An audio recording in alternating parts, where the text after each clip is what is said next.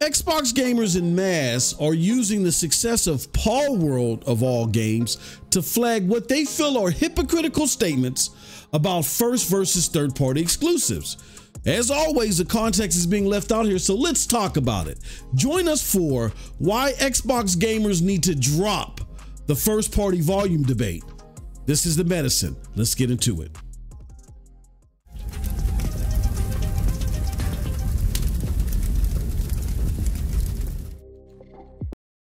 What's up, people? What's up, people? What's up, people? It is your boy, MM2K of GEiX, Clouddosage, Hard Knock Digital Culture, you name it, we are there.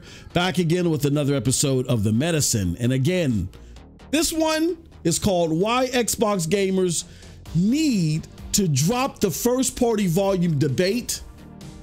Man, oh man, oh man. This is gonna be a fun one. But before we get into all this, do us a huge favor, hit that like button, hit that subscribe button, and rock those bells for notifications, please, so you know when we're dropping these doses. We appreciate it straight up. And if I could do something real quick, let me do this. This is the new MM2K gaming stream site. We got a lot of great gaming content out there, but I think a lot of people aren't familiar with what we're doing now as far as putting our game streams out on its own individual channel. Please check it out. We got a lot of great stuff, like we're doing Remnant 2, doing the co-op stream with Cold Blood Sensei. We also got some Spider-Man clips. We got Cyberpunk. We just got a whole variety of stuff and different playlists of us playing games elsewhere. So definitely check that out. MM2K gaming streams on YouTube. You don't want to miss it. All right. So with no further ado, let's get into this one. I have no notes written down. I'm doing this from the dome, from the dome piece. I'm freestyling here. This is a little bit of a rant, but a discussion that I think that we need to have nonetheless. I'm also going to be dropping a podcast that talks about this. You're going to see that the day after this airs. So definitely check it out. It's going to air around 6 a.m. Eastern Standard Time on this channel. Yeah, so let's start with the claim here. Now, Paul World is an interesting case, not just because of the sales that it has and all that other stuff. That's a whole nother topic. Paul World is interesting because it is now being used as ammo in the AAA genre defining gaming debate. People are saying, look, this game is doing fantastic on Steam. It's a console exclusive at the moment on Xbox. And because you guys over there use Baldur's Gate 3 as an excuse to attack Xbox, we can now use this as an excuse to attack PlayStation. Now, to understand this back and forth all together, you got to understand where this is coming from. This is coming from the AAA genre defining conversation within the console wars, okay? And here on this platform, we're not above it all. We don't sit there and say the console wars suck and stop console warring, because we understand the proper context of the console war. The console war in its purest definition is the battle between gaming platforms. That's what it is. The execs talked about it at E3. So it's not this horrible thing when it's used in its proper context. It starts to become mucky and this thing that we don't recognize or don't want to acknowledge in a good faith basis conversation when we start talking about the fanboy aspects of it. When people start waving these flags and making excuses and start changing the things that they definitively stand for in the sake of a brand when it comes to the console war. But the console war itself in its purest form is not an issue. It's when we have situations like this, which we're about to talk about, that make the discussions around it an issue. Now, what is going on here? We kind of explain the dynamic of the conversation of people using Paul World because another side used Baldur's Gate 3. I don't want to defend any side, but what I do want to do is point out the difference here and why context is being missed here. When the other side used Baldur's Gate 3, that's because that was a AAA genre-defining game that was hitting the console space that really shouldn't have been a timed exclusive, by incident at all. They were using that to tease the other side because the Series S, which that other side said wasn't a problem to development, had created a dynamic where Larian Studios could not drop the game simultaneously on Xbox as they could PlayStation.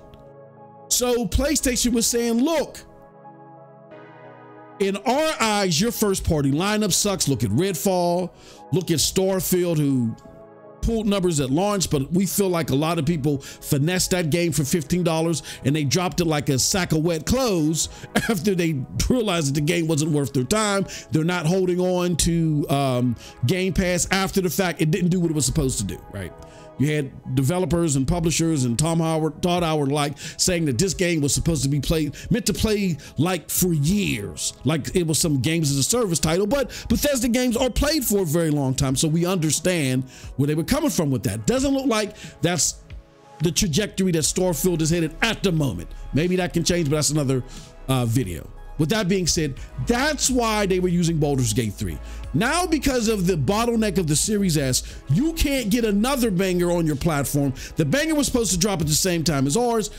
You don't have it.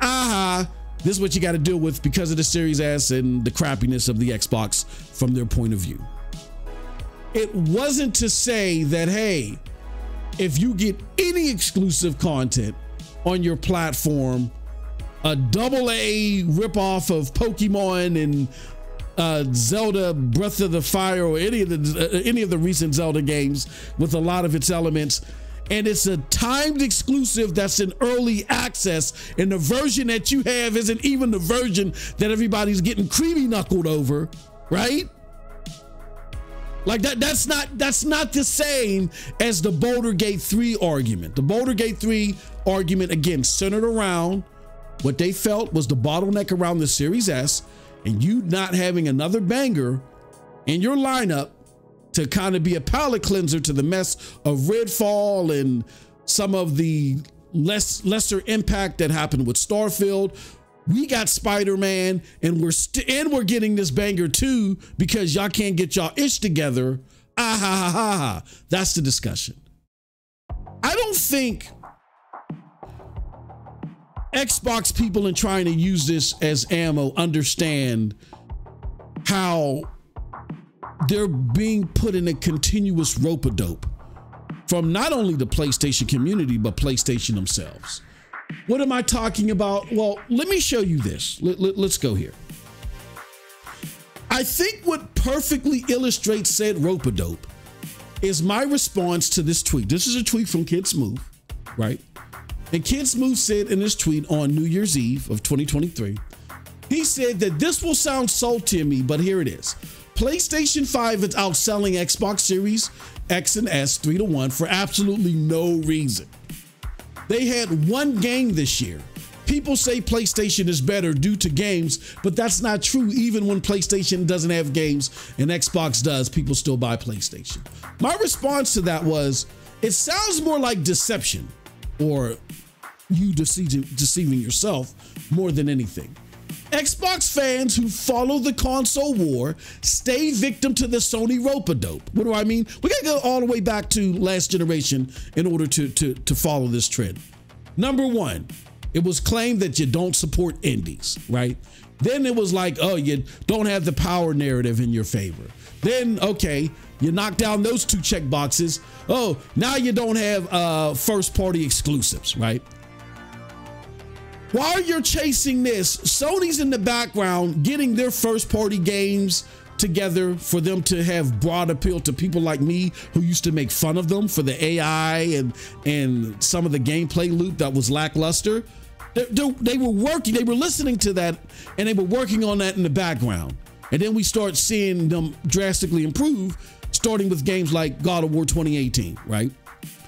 Then, on top of that, they were reassuring their second party and third party deals. Before Sean Layton left PlayStation or got booted out, whatever you think happened, he talks about this in an interview.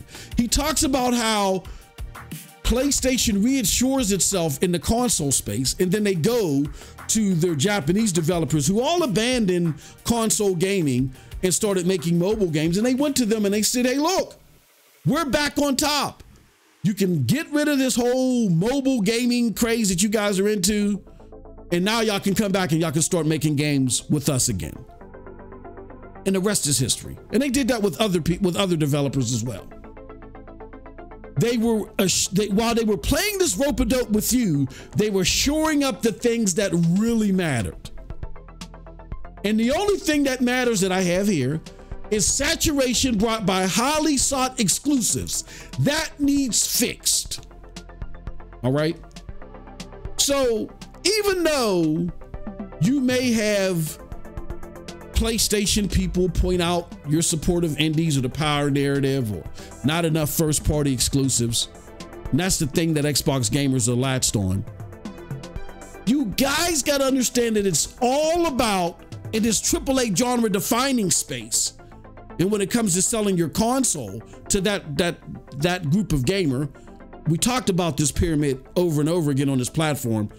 When you sell those AAA genre defining games, you really invite the hardcore gamer. The hardcore gamer is like the cool kid, or really the best gamer in your Call of Duty clan or whatever. So then that trickles down to the mainstream gamer, and the rest is history. That's why these AAA genre defining games are so important. When God of War sells 18 million or 22 million, that's only a small percentage of the overall consumer base on consoles. The overall consumer base on consoles is around 350 million. So how can those games have such an impact? Again, because they invite the cool kid, and the cool kid sets the pathway for the rest of the gaming consumer base. So until you start outputting AAA genre-defining games that invites the cool kid of the gaming community, you're going to be stuck. Congratulations to Paul World. Shout out to them. They're doing phenomenal numbers. If they can avoid prosecution from Nintendo, hey, kudos to them, right? That being said, Xbox gamers, we were here again. We were here before. We were here with the game the Paul World is trying to suppress, if they haven't suppressed it already, and PUBG. PUBG, I think, holds the record for Steam's most consecutive player base, right? I could be wrong. They could have overtaken that. I don't know. But we were here with PUBG. PUBG came to Xbox exclusively during early access, and that arguably is more, if not definitively, at the time, a AAA game more so than Paul World. What did it do for Xbox? Nothing. Nothing. It couldn't even help Xbox, the Xbox One X, that is, and the Xbox One. It couldn't even help Xbox win NPD that month that the Xbox One X released. It did nothing. All right. So again, if you're going to have these debates about AAA genre defining gaming, I don't think you suit yourself in trying to throw Paul World into that narrative. It's great that it's over there. That's cool. But if you want to be known as the bigger, badder platform when it comes to those genre defining games, then you need those genre defining games from the AAA space. Celebrating Paul World, especially a version that's not even available on your platform at the time of this recording, does not suit that argument. Even if they used Baldur's Gate 3 in somewhat similar fashions, it's not completely similar. Baldur's Gate 3 is a AAA genre defining game, and it only became exclusive temporarily because of supposed bottlenecks of your platform. That was what the discussion was about. That the bottlenecks of the Series S is prohibiting you from getting games that you're supposed to be getting anyway. You got to stay on topic, because if you don't stay on topic, you don't know what to demand better of your favorite brand. If you like Xbox, there's nothing wrong with it. Who cares what I think?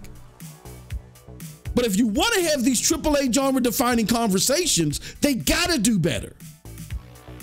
And they do better by having more than just a high volume of first party games. They need AAA genre defining games, whether they're first party, second party, third party, fourth party, fifth column, it doesn't matter. I'm gonna tell you something. Let me share something with you guys. There's a game right now, for full transparency, over the consoles. Yes, I do prefer PlayStation. Even though my favorite way to game is on NVIDIA GeForce Now. Love the platform. I'm a big cloud gaming enthusiast if you didn't know already. All right. I was the guy that was promoting and defending Stadia. All right. So y'all should know where I'm at as far as cloud gaming is concerned. That being said, PlayStation is my favorite console this generation so far. I really don't see that changing, but hey, anything is possible. And my favorite game last year was Spider-Man 2. I think Spider-Man 2 kind of shook me at the core because I don't like the previous Spider-Man games. Still don't. This one was just so much more that it just knocked me off my feet. It was more grandiose than I could ever expect. I love it. However, there is a game, and again, I might just be in a certain column that isn't the majority, but still, I think a column that's significant enough. There is a game that if it released last year, I would enjoy more. I would be enjoying more than that, I can tell, and I'm only playing the demo. What game is that? Let me show you. That game is Grand Blue Fantasy Relink. I absolutely adore this game. Now, this stream that I'm showing right now is, you're getting a treat because this is from our member stream. And if you want to be a member, just go to www.patreon.com/PNTS Network, PNTS Network. And then you can get access to it because I got a 4K 60 stream of this. It looks beautiful. A lot better than this, right? But I could tell that this game would be my favorite game of 2023, just by this small vertical slice of the game. Now, why am I bringing this up? Because this is a third-party exclusive on console, right? This is a genre-defining game in that AAA space on console. It's not photorealistic, doesn't need to be. Everything that's Borderlands isn't photorealistic. Those are still AAA games. But this is a fantastic entry, and it does, and it's, I like it more than the stellar Marvel Spider-Man 2. At the end of the day, Xbox gamers, it don't matter. First party, second party, third party games, you gotta have an exclusive lineup that brings gamers to the seat, that brings those cool kids to the seat. It's like the cool kids in high school. I know I'm telling my age with this, but that had the cool bomber jackets. Now, they may be doing some nefarious stuff, smoking and drinking behind the school that you wouldn't do. But man, they look so cool with those bomber jackets. I want one of those. And the cool kid in the gaming community are the hardcore gamers. The gamers that want games like this, that want games like God of War and Horizon Forbidden West, who wanted games like Mass Effect and BioShock when they were timed exclusives for the 360, Halo 3, right? You need that genre-defining title at the top of that pyramid, and everything else will fall into place. Stop falling for that rope-a-dope about, oh, you need to have so many first-party exclusives, and nobody cares about them if they're not bringing the hardcore gamer to the table or bringing anybody to the table. Who cares? And it's great that Paul World is exclusive in early access. Maybe there's some type of advantage that you can take of that. But if history is a lesson as it should be, we were here with PUBG, y'all. Stop having delusions of grandeur. Stop it. You want to be talked about in the AAA genre defining space, just got to do better in that area. And I would implore Xbox, if I'm you, look, if you're going to make games, if ABK games are going to be multi-plat, if you're going to be making games more in the AA space that are going to fill up Game Pass, that's fine. But I really want that AAA genre defining stuff. And if that is out of your personal scope of what you can craft, that's okay. Just put some money to the side to get some games like this, to get games like Grand Blue Fantasy, to get the Mass Effects and the BioShocks again, even if time. Or heck, I'm gonna tell you my most anticipated Xbox game, even if it's a timed exclusive, even if it's only for a few months.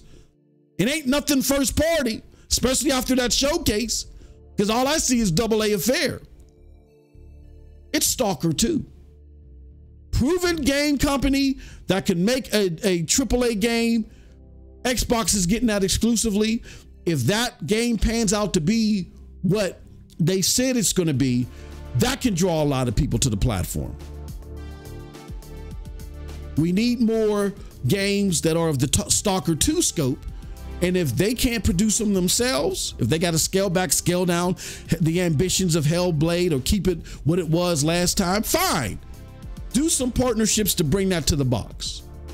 So first party, second party, it doesn't matter. Whatever is the best way for you to bring the best games, let's do it.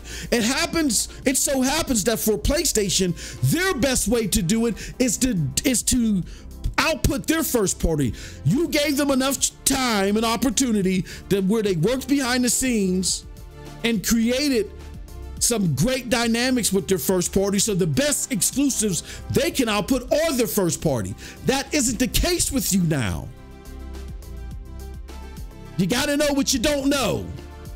And you don't know how to do that. You know what I'm saying? Not at the moment. You need time for that. It's okay. But at least do some partnerships that'll fill in the gap in the meantime. Stop falling for the rope-a-dope. Just get a great lineup, damn it, to bring people to the table. That's it from your boy. Let me know what you think about all this in the comment section below, because like I always say, who cares what I like, what I think? I'm so obsessed with this game I'm talking about, Relink. Who cares what I think? But if you did like what I had to say, check out the links below to follow me. They will again lead you to GEiX, Clouddosage, Hard Knock Digital Culture, and more. With all that said, peace. Have a wonderful gaming day.